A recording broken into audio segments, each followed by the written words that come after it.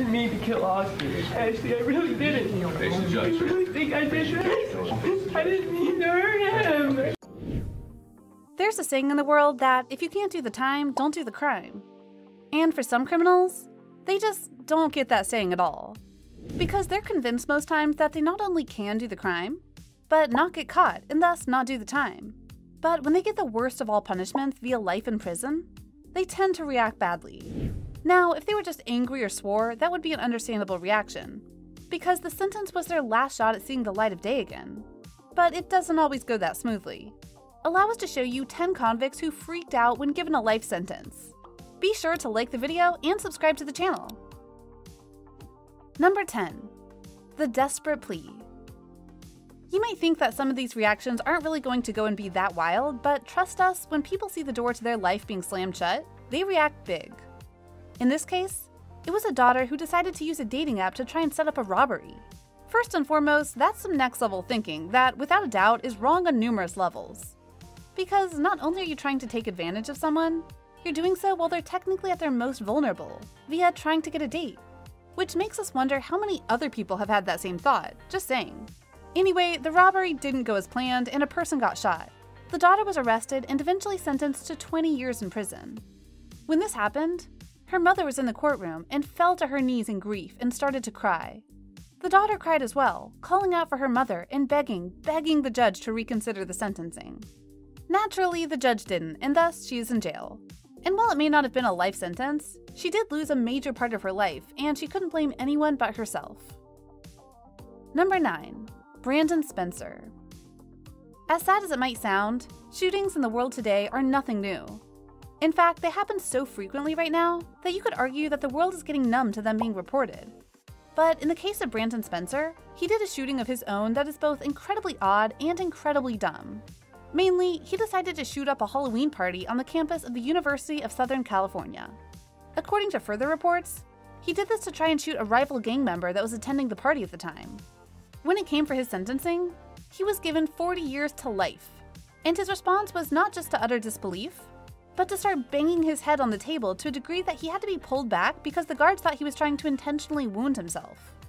If you're curious about why we called his crime dumb, if you wanted to take out a rival, would you really want to do it in a crowded place where just about everyone will be seeing you? Or would you go to the party, wait for them to leave, and then do the deed? Exactly. Number 8. 2 women, 2 collapses. We're a little light on the details for this one, but in one case, 2 women were charged with the death of a 3-year-old girl. Given that they were arrested and sentenced to life, we're going to bet that evidence was found of negligence or some other act that proved that they really did kill the girl. The judge was swift and hard in her punishment. She said that they both were going to get life in prison and would earn no credit for the deeds that they did inside. When the verdict was laid down, both women collapsed and had emotional breakdowns to the extent that they literally had to be carried out of the courtroom. A bit dramatic? Maybe. But clearly that judge felt these 2 women did a terrible crime and deserved that sentence. And they'll no doubt be thinking of that little girl every day from now on because her loss of life was the loss of both of their lives as well. Number 7. Jaheel Hoskins. So far, we've shown you some very typical emotional breakdowns in regards to reactions. But as you can guess, some people go right to violence when they get news that they don't want. Jaheel Hoskins was charged and convicted of second-degree murder. He had taken the life of a mother of 5, and later was found to have dumped her body in a dumpster to try and hide the evidence. After considering all the facts, the judge ordered him to have life without the possibility of parole. At first, Hoskins just seemed to be taking it all in. But then, he went and threw the podium at the judge. The deputies had to restrain him and force him out the door. The irony of this situation is manifold. Firstly, the fact that the podium was able to be moved clearly didn't show foresight on the court. Second, as he's dragged away, you can hear his mother going, "I love you, baby." And finally, the judge? He didn't flinch at all when the podium or Hoskins came toward him. That's something you wouldn't expect from a judge. Number 6. Convict versus deputies. One time, a 19-year-old attempted to rob a man, but in the process of doing so, he shot and killed him. Despite these actions, the 19-year-old was hopeful that while he might get a lot of jail time, he would also get parole.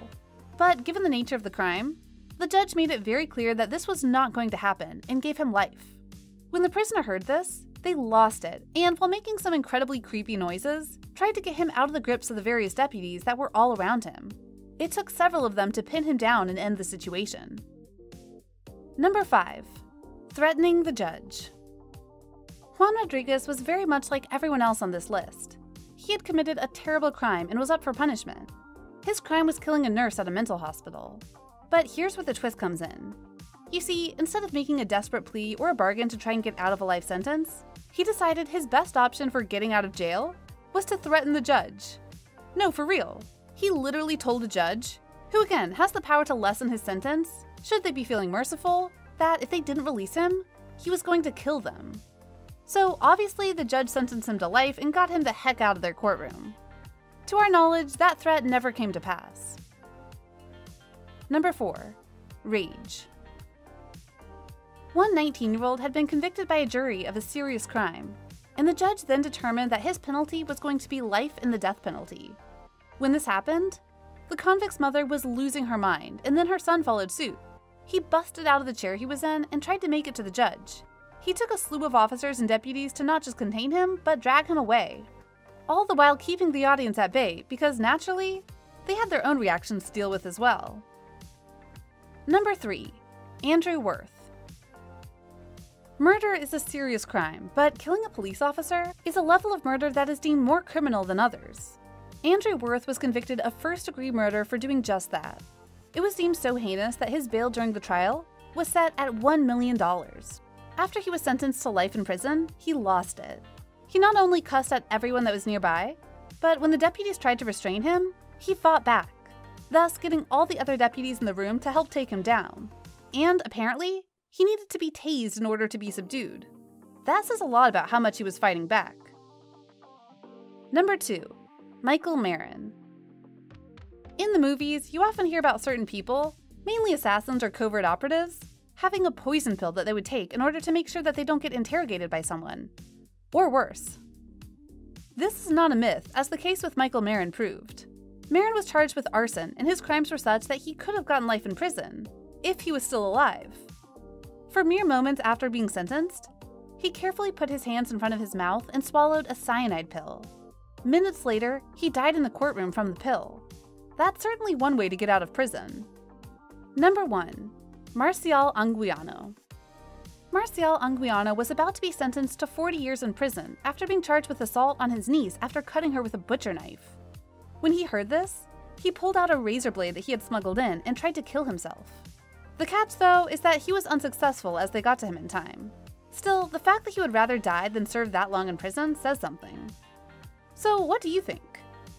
What do you think of this look at the convicts who went and had a variety of wild reactions after they found out that they were getting a life sentence?